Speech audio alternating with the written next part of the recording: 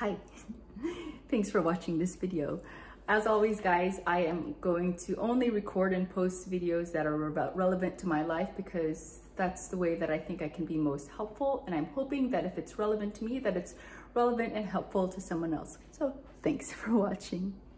Today, guys, I just wanted to cover that it's okay to not work out, especially if you're unable to, don't have the means, while you've got a new baby or while you're pregnant or for any other sort of major life event that you've got going on. New mommies, your physique is likely going to change. That's okay. I thought that once I get this baby out of me, I'll get back to working out and lifting. And I was like, yeah, I'll be back on it all. But the reality of it is I've got hand injuries. I've got hip injuries just from repetitive mommy sort of movements, right? Carrying the baby around, et cetera, et cetera, et cetera. And so I'm not able to lift. I can't work out because of, the social anxieties out there. I don't really go out too much anyway right now. So I can't run, especially because of my hip injury.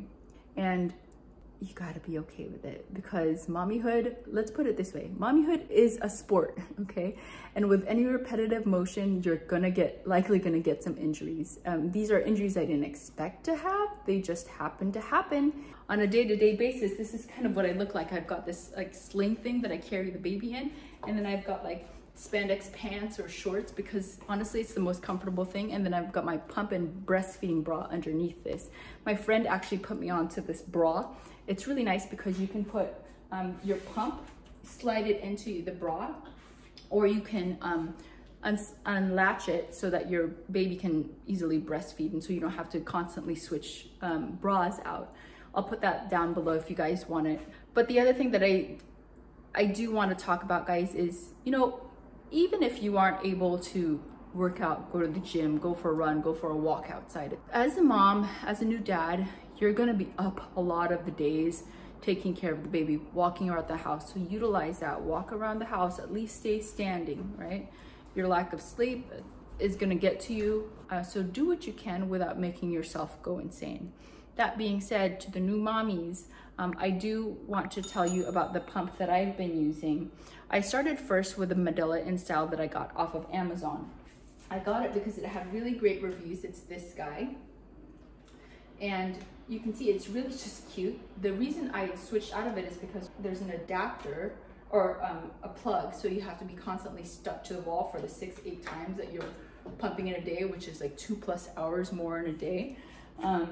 And it's hard when the baby's crying and you all of a sudden got to unplug from the wall, or something's going on and you have to unplug and things are falling around all over the place. But the other reason I moved away from the Medela InStyle is because I had sensitivities and the pump was too strong for me. So it didn't have the number of settings that I needed to like ease into the pumping sessions. And also it's just not conducive to carrying around, just because there's this little latch thing, but it's not really easy to hold or handle, and especially you can't move around since it's attached to the wall anyway. But the other thing is, so you'll have these parts of the pump, right? And these will be attached to you. I have these 2 different connectors just to show you guys these examples. But the reason I didn't like the Medela is because if you're multitasking or you're bending over or the baby's crying and you have to carry him or her, one of the things that can happen is this part, the flange, can stay in your bra, but then the rest of it can fall out. The baby kicks and it's gone, right? So your milk can come out. Or if you didn't tighten the bottle enough, that can fall out that way. And even the tube can come out. And because of the way that this Medela is set up, milk can come out this way. So there's just a lot of potential ways that you can lose milk, which if you know what it's like to pump, I now understand the meaning of don't cry over spilled milk. I still do. So regardless of which connector you use, it's this one or this one, it's the same issue. You can have those multiple ways of spilling milk. So what I did is I did a little bit more investigation and I ended up getting the Spectra S1.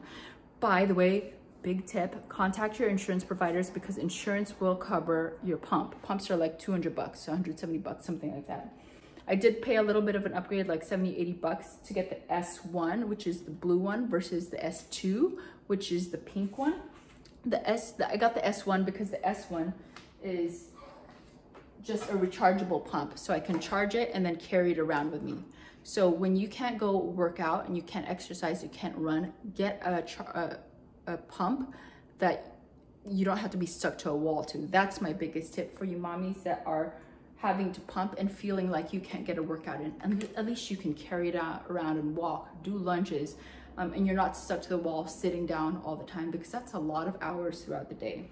The other reason why I like the S1 is if you're a multitasker like me, and I'm trying to not multitask as much as possible anymore, these pumps will be attached to you. And if you're multitasking, the only thing that can, or the things that can happen is the tube can come out, or this top can come out, right? These pieces come out, but this is at least still attached to you, because this doesn't disconnect like the Medela. The only other way that you can lose milk is if you didn't tighten this enough. But what I like about these Spectra bottles, guys, and if you get extra parts, tip, do not go off brand. Please do not, at least for your pump materials. The Spectra bottle has a little bit of a lock, if you can hear it. It's not foolproof, but it's there, and it's nice peace of mind. But the only other way that you can lose milk is if you didn't tighten this enough and it falls out. So that's just kind of my advice is get a pump that allows you to be more mobile, get a pump that minimizes the potentials for spilled milk. I've got all other thoughts around these pumps, so if you guys want me to make a video on that, just let me know down below. But my message is here, guys, please do not feel bad that you can't work out. Please do not feel bad that you can't exercise. Do I feel bad sometimes that I can't work out? Yes, of course. I can say it easily that don't feel bad, but mostly I don't feel bad, because the sport that I'm playing of mommyhood is way different than bodybuilding and weightlifting. Once I get back into my rhythm, once I figure out my injuries, then I'll be able to go back to weightlifting and sort of progressively overload. That's my plan, at least for now. My plan also after giving birth was just go hard at it. But honestly, I'm not even drinking caffeine. I don't get enough sleep. The baby doesn't sleep throughout the night. She sleeps like in 10, 15-minute increments for me. I'm blessed if she sleeps an hour increment. So just know that when you're a new parent to a baby, you have to be open to resetting your expectations frequently, because you can set your expectations one day and it'll change half day in. Be kind to yourself, guys. Love yourself, because if you love yourself, you're gonna love that baby even more, and if you smile more, they'll smile more. Do me a favor, guys, if you've got tips on how you're managing your day, put them down in the comments below. I'd love to see them. I hear the baby, she's waking up. I got to go. See ya.